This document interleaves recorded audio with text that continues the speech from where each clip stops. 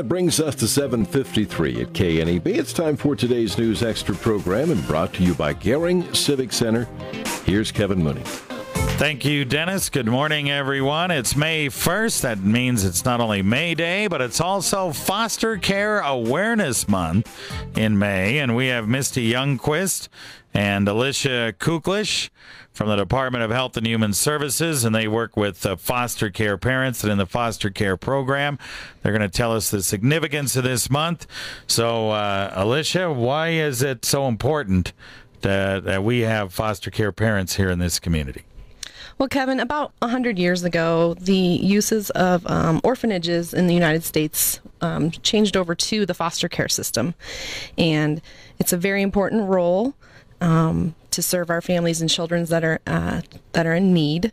And Foster Care Month is a way for us to recognize them and also recruit new foster parents and foster families for our community here in the Panhandle. All right. Now we have how many foster care families right now? About 92. 92. That's quite a few, isn't it? That's for the entire Panhandle, correct? Yes. From Chadron, Alliance to Ogallala. All right. And then, of course, Scottsbluff County. When you look at our population, does that seem like a lot for the population we have in western Nebraska? We could actually use more foster parents. Yeah.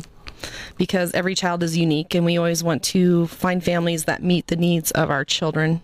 And so sometimes finding that perfect family is challenging, so we want to make sure we have more than enough foster parents. All right. What are the 3 goals you got right here? I'm looking at your cheat sheet here. You got 3 goals of foster care. What are the 3 goals? Well, there's 3 goals when any child becomes a state ward: safety, permanency, and well-being. And while they're in foster care, we really want to reduce trauma and make sure they're not re-traumatized. We want to make sure their placements are stable, so they're not moving around a lot. And that's what we do as resource developers. We support our foster families and make sure they have everything they need to meet the needs of the children that they're caring for. And we also want to make sure that kids are quickly reunified with their parents, or they have a permanent placement through adoption or guardianship, so they're not lingering in the system. All right. So if folks want to become a foster parent, how do they do that? They can call 1-800-7-PARENT, and that is run by NFAPA, the Nebraska Foster and Adoptive Parent Association. They go through what's called an inquiry process. They fill out some paperwork for us. We do background checks, fingerprints. Then they go through pre-service training. It's classes on how to become a foster parent, what they can expect. Yeah. And then we do a home study. And to just tag on to what Alicia said, this training, the fingerprint process, the background, that is all free to the foster parent or potential foster parent. We're not going to charge them for any of that. Yeah. All right. We're going to support them through the entire process. They'll be able to call us. They'll have home visits before it starts. We'll be doing paperwork. And then the other piece that is so important is when you decide to open your home to a child, it's a big commitment, and it's a commitment that we want to have stable. We want you to say, yes, I'm going to take this child through good, bad, and indifferent. I'm going to stand by this placement, because to have placement stability, the child needs to stay in the home. Yeah. And then to reduce trauma, the child needs to stay in the home. And then to get that child back to their family just as quick as possible, we need to be able to say, we've done our job as foster parents, the parents have done their piece, and we're going to reunify. Okay. Very good. We'll take a break, talk about a couple of things that are going on, especially a big picnic here in the month of May, right after this.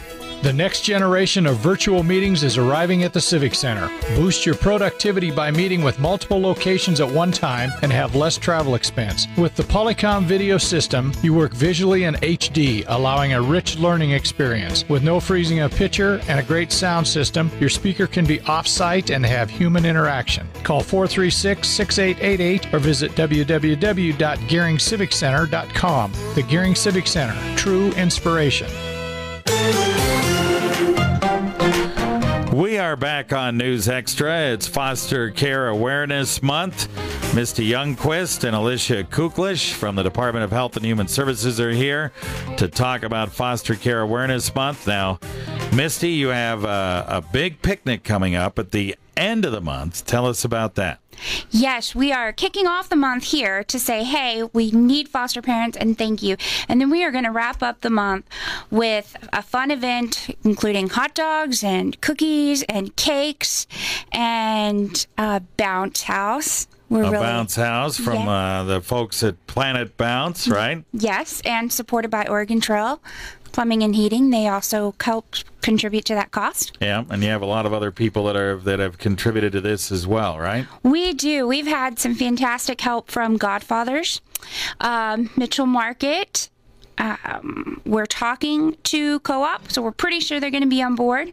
Mike's Husker has contributed for our gift basket. Magic Theaters, Pizza Hut, Taco John's, Deb's Flicks, and U.S. Bank have all contributed to our baskets. And then, again, Godfathers and CASA. Yeah. Our court-appointed special advocates, they are doing a cake for our event, so we very much appreciate them. This is all to recognize all the foster parents at the end of the month, May 31st. We want all of our foster parents to come, bring the children, bring your foster children. Let's just have a big party to celebrate it. And if they have a friend that wants to be a foster parent, bring them too. Come on down. All right. The place to be determined, right? Yeah. Yep. Places to be determined. Our foster parents can call us and get more information. We will be mailing all of our foster parents invitations with the location and time. All right, very good. Now, if people, real quick, before we get back to Den here, if people want to be a foster parent, you mentioned, let's mention that number again. Is there a local number where they can actually talk to somebody locally here? They can always call the local resource development office right at the 10th Street in Gearing. Okay, what's that phone number? 308-436-6500. 436-6500, and they just talk to one of you folks? Just tell them at the front desk, may I talk to someone about foster care, and they'll get us on the line. We'll be glad to visit with them. All right, very good. That's how you do it. Sometimes it takes a few times to tell you to have it sink in, but if you're interested in being a foster care parent, there you go. That's the number to call, 436-6500. We appreciate Misty and Alicia coming in today. Thank you very much. Thank you for having us.